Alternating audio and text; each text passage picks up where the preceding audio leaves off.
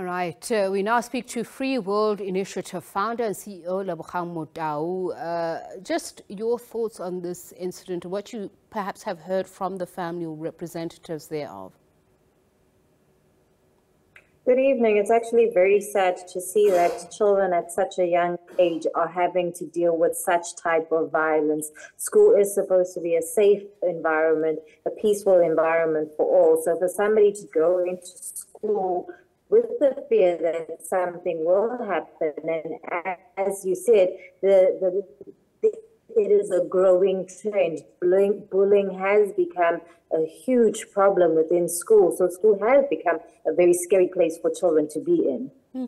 And you know, I'm glad you raised the issue of bullying because that is exactly where it starts, and there are all forms of bullying that take place. Recently, we experienced that as a family, and just trying to speak to the school about it, the school actually shrugs its shoulders and says it bears no responsibility of what happens outside of the school, but it starts within the school. So talk to me about firstly, constitutionally and legally, what should schools be doing to safeguard our children?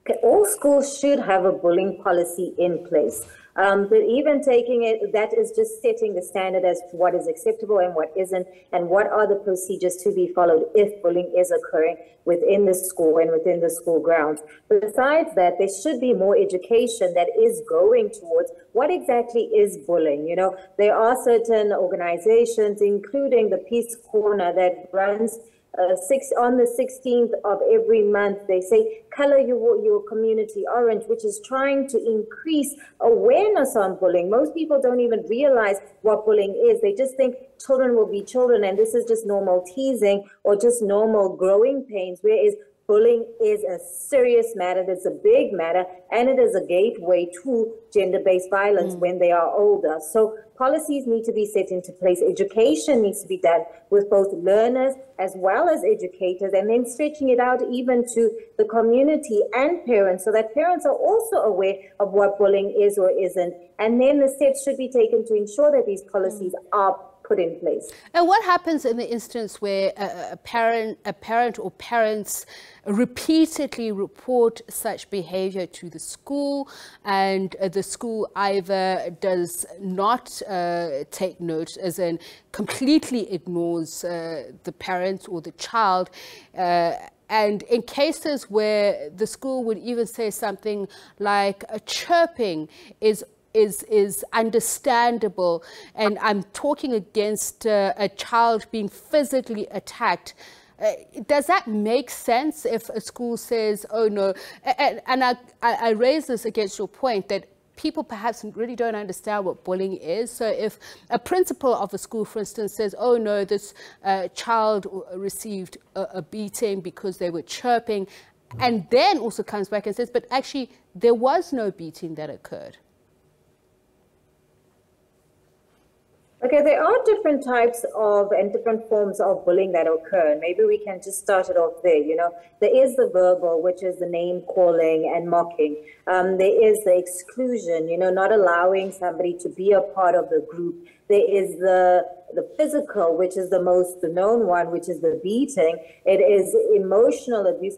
And now we even seeing something that has become more and more prevalent is the cyberbullying, which is even more predominant, because somebody can hide behind a username and not even know who is bullying them.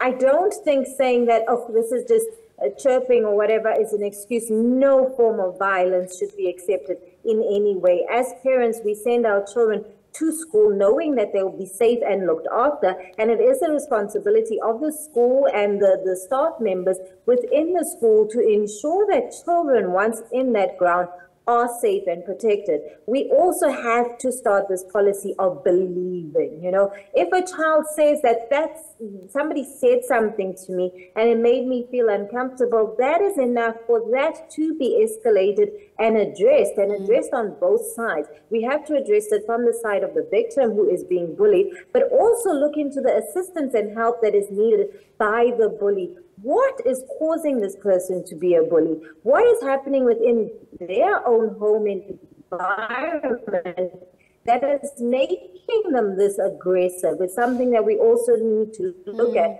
What are they watching? What influence do they have in the home? What are the type of influences that are coming into this child's mind? Look at it that broadly. We may be starting tackling the issues that we are facing. And it's a very important point that you raise, because I'm just thinking in this case of this learner from the Olifant family, it should have escalated for one child to stab another in the eye and actually, hit an optical nerve. The violence could not have just gone from 0 to this point. It should have been escalating. What responsibility do the teachers, the school, the governing body, and the provincial education department, the national education department bear? How can they have protocols in place to deal with this, the bully and the bullied? The first step is that no one can watch somebody else being abused and keep quiet. They become part of the problem if they're keeping quiet, if they're not reporting. There are places and numbers and institutions that can be called in if by escalating to the school governing body is not working. I've had situations where parents even call us up as FWI, and we escalate the matter to the district, provincial, and even national level if we are seeing that the school is not doing something about what is happening within their own school grounds. There are laws in place. The legislation does have the steps that needs to be taken. And as I said, every single school needs to have a bullying policy in place that needs to be followed. Parents also need to know about it so they can know what are the steps that need to be taken to ensure that their child is in a peaceful and safe environment. Could it be a criminal case? And it's very sad to talk about young people facing that kind of sanction, but in a case where it is serious, that can cause a permanent physical damage. And it's so unfortunate that the emotional and psychological damage is sometimes unseen and will probably remain unseen for years to come. I want to understand the civil and criminal culpability that is borne by the actors in play. It is definitely a criminal case. Even though the child is a minor, there are steps that need to be followed. So this case should have been reported, and then the steps needed to be taken to ensure that this child, that the law takes its course.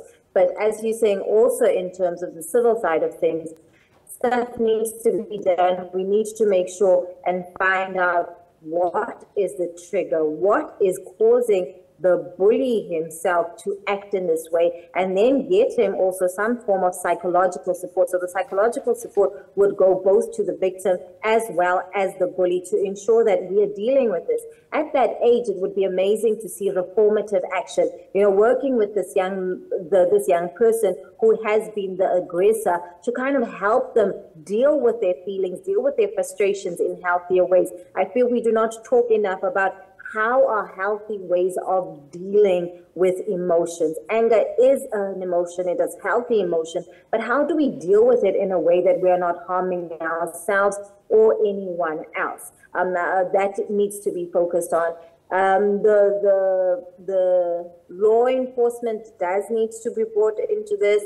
And then there are institutions that could also help in terms of the psychological help for both. We are talking about our teddy bear clinics that are doing an amazing job that will bring in psychologists to help these children out, but not only the children who were involved in this, but also their peers, so that we can start discussing what is happening, what is causing this aggression, what is leading to this violence within such a young age.